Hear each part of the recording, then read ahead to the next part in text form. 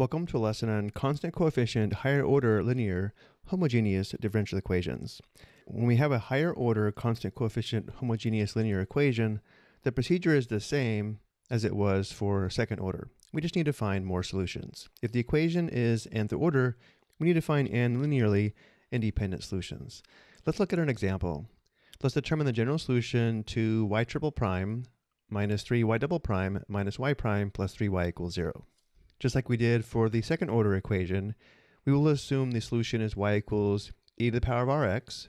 Next, we determine the first through third derivatives using the chain rule, and then perform substitution into the differential equation, which gives us the equation shown here. And now we divide both sides by e to the power of rx. Notice e to the power of rx is never 0, and therefore we don't lose any solutions. And we could also factor out e to the power of rx instead if we wanted to.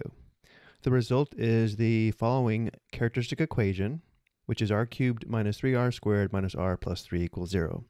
And now we need to find the roots, which we can do by factoring or solve graphically. To solve by factoring, we use the technique of grouping, where we cut the polynomial in half on the left, and then we factor out the greatest common factor from the left and right, and we should have a common binomial factor. Factoring r squared from r cubed minus 3r squared, we have r squared times the quantity r minus 3. Next, we factor out negative 1 from negative r plus 3, which gives us negative 1 or minus 1 times the quantity r minus 3 equals 0. Notice we do have a common binomial factor of r minus 3. We now factor r minus 3 from the left, which gives us the quantity r minus 3 times the quantity r squared minus 1 equals 0. R squared minus 1 is a difference of squares, giving us a factor of r minus 1 and a factor of r plus 1. The three roots or solutions are r equals 3, r equals 1, and r equals negative 1. Notice we have three distinct real roots. On the left, if we were to graph the characteristic equation, notice how we do have roots of negative 1, 1, and 3. When we had a second order linear homogeneous equation with constant coefficients, recall when we had two distinct real roots, the general solution was y of x equals c sub 1 times e to the power of r sub 1 times x plus c sub 2 times e to the power of r sub 2 times x. And because we have three distinct real roots, the general solution is y of x equals c sub 1 times e to the power of negative x using the root of negative 1 plus c sub 2 times e to the x using the root of positive 1 plus c sub 3 times e to the power of 3x using the root of positive 3. Let's look at a second example. Let's find the general solution to the fourth order constant coefficient linear homogeneous differential equation. Going straight to the characteristic equation, we have r to the fourth minus 3r cubed plus 3r squared minus r equals 0. Notice how we have a common factor of r. Factoring out r gives us this equation. And then from here, we need to find one root for r cubed minus 3r squared plus 3r minus 1, which we can do by analyzing the graph on the left. Notice how the graph on the left does show the root of 0 from the factor of r. And notice 1 is also a root, which means r minus 1 must be a factor of the given degree 4 polynomial. From here, we can perform synthetic division, which I've shown here below, where for r cubed minus 3r squared plus 3r minus 1, we have 1, negative 3, 3, negative 1. Because 1 is a root, we have a 1 here on the left, and then we perform synthetic division, which for review, we bring down the 1, multiply by the root of 1, 1 times 1 is 1, and then we add vertically. Negative 3 plus 1 is negative 2, multiply by 1 again, which gives us negative 2, add, get positive 1, multiply by 1 again, add, we get 0.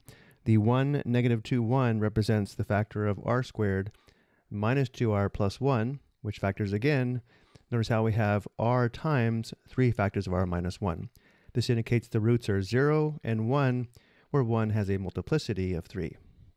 So again, if we go back to what we know about second order constant coefficient linear homogeneous differential equations, if we have two real equal roots, the general solution was y of x equals c sub 1 times e to the power of rx plus c sub 2 times x times e to the power of rx.